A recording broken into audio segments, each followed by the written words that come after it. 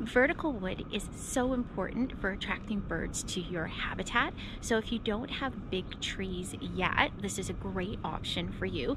And even though I have big trees, this has proven to be an amazing way to get a better look at woodpeckers, nuthatches, brown creepers, and all the birds love to perch on top, hide seeds inside the bark, and just generally play on it. So I'm a firm believer that your habitat should be enriched for bird enjoyment, and this is a surefire way to have birds stick around in your yard. This is the wood that I found yesterday. So you can see there's some big branches that will be ideal for perching and photo ops. And then there's also these fatter pieces that are decayed wood. So they're going to actually be the right size possibly for about nuthatch, red-breasted nuthatch to excavate for nesting. And so it's, you know, it's tricky in the city because there aren't these kinds of things standing. So if you can manage to find one and install it, then you've just created a natural nesting habitat for smaller cavity nesting birds. You can also buy wood from a place like a firewood company and just get the logs before they cut them. And that's what I did from a great place called Down Under Landscaping in Spruce Grove. But what you have to keep in mind is that fresh wood is so much heavier than a decayed snag that you might find in a place where you would be allowed to take it from. But what you have to look for is the species. So birch is highly attractive, and that is hard to find. So I bought my logs. As you can see, this is a really big one attached to my fence. Now, of course, something this big cannot just go anywhere. So safety is always going to be your #1 concern. So we've got this in a corner. It is sitting on the ground for the support so that the weight is not supporting the fence is not supporting the weight vertically as well. And then it is drilled from the back in about 10 spots with really long screws to keep it secure in its spot. This one has been extremely popular. Smaller bought logs are going to be obviously not as heavy. This one though is still a decent weight, but it is thin enough that I was able to free mount in the middle of the yard. I had to dig down a couple of feet down into the ground, and then you can see I've got this metal bracket that's about 4 feet long, pounded into the ground, and that it's also drilled into that to make sure it does not fall over. What we've got behind me is where I used to have a nest box.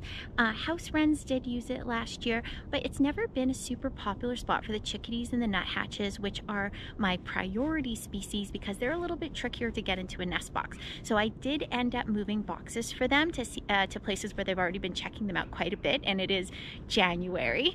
But behind me, I still have the post spike in the ground. So I'm going to be attaching these snags to a 4x4 post in that post spike, and I'm going to give you a closer look at this area that's kind of looking a little bit empty right now. So the reason I'm focusing on this spot, it's a little bit empty. It's my amber cherry is here. It's got a ways to go before it's going to be big. Otherwise, that little caragana in the back is not going to get bigger than that. And I did already put a branch on the fence for perching, but otherwise everything down here is really low. So I would love to have some more vertical interest for the birds over here.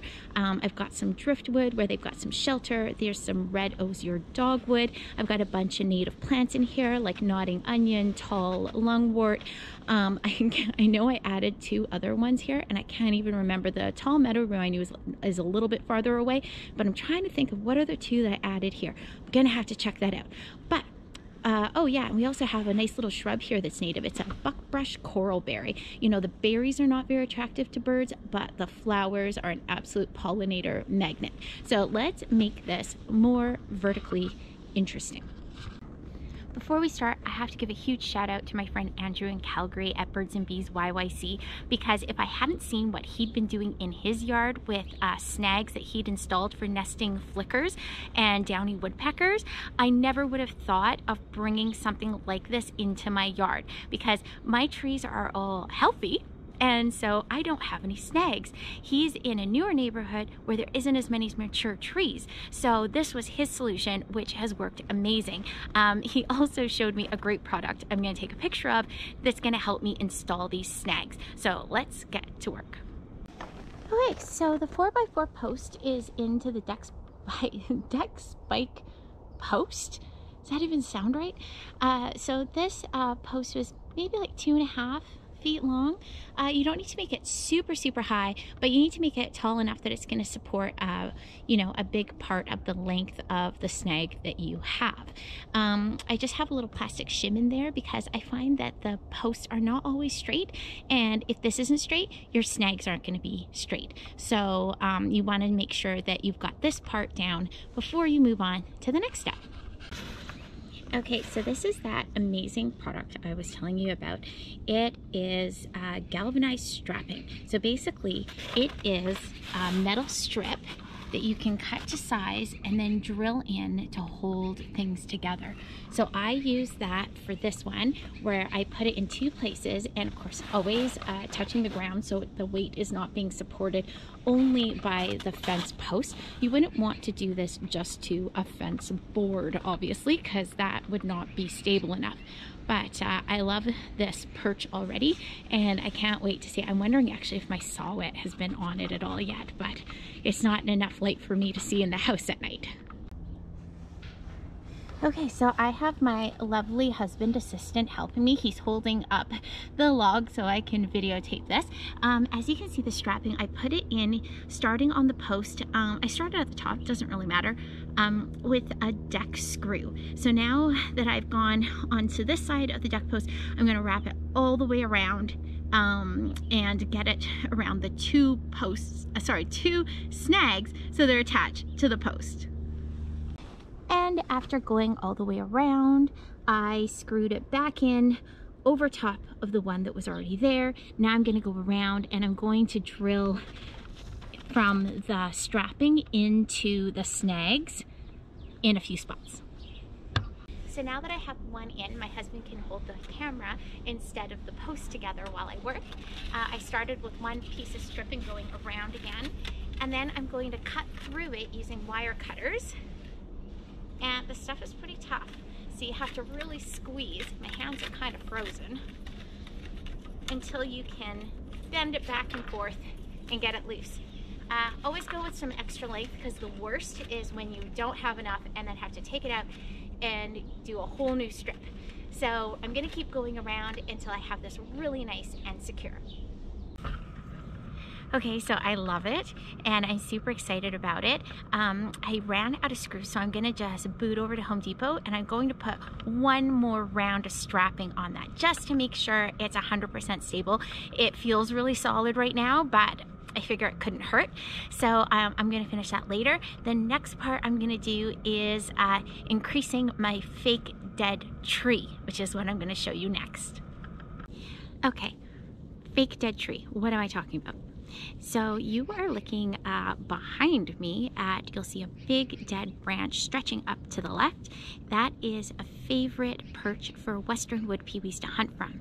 Western wood pewees only hunt from dead wood, so dead wood is an integral part of your habitat. That tree does not belong to me. I have no idea how long it's going to be there, so I am trying to recreate a dead tree in my yard so that when the western wood pewees come back, they're not wondering where their favorite perch went. All right, this is what I have so far. I already love it. These branches are attached to my pergola, but where I was struggling was that I didn't come across anything that was tall enough to recreate the height of the tree that I just showed you that belongs to my neighbor until yesterday. So I'm adding one more branch to this, and I'm hoping that's gonna put the finishing touch on my fake dead tree. Right, the thing about when you find branches like this, when they're older and really dried out, you would not believe how light they are. So mounting these kinds of things, just even like the snags I showed you, they are incredibly light. You really aren't going to believe it until you try and pick one up yourself. The fresher the wood, the heavier it's going to be. So I'm actually going to add this branch right here to my dead tree, and it's really light as a feather. Well, maybe not quite. All right, I'm very excited about this. I just know that this is just going to be a mega hotspot for birds, and I think that it is now tall enough and big enough and fake looking, well, no, real enough looking that a western wood-pea would use this. Of course, I'm not going to know the answer to that until probably the end of May. Look at that. Of course, predictably, a house sparrow was the first one to want to try it out.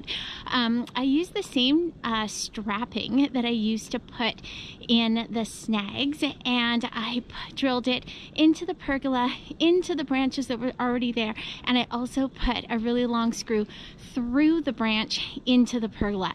That thing is not going anywhere. It is super secure. I hope this motivates you to keep enriching your habitat. If you think about it, animals and birds and wildlife rehabilitation, while they're there healing, a big part is enriching their habitat. Think about the same way for your yard. The birds and animals are going to stick around if they have something to do there, if they have places to explore, places to nest, places to cache food. So keep that in mind and keep working on your habitat. You can follow me on Instagram at habitat_YEG, or you can check out my website at www.habitatyeg.com. So if you like this, hit subscribe and you'll be the first to know when I put out a new video.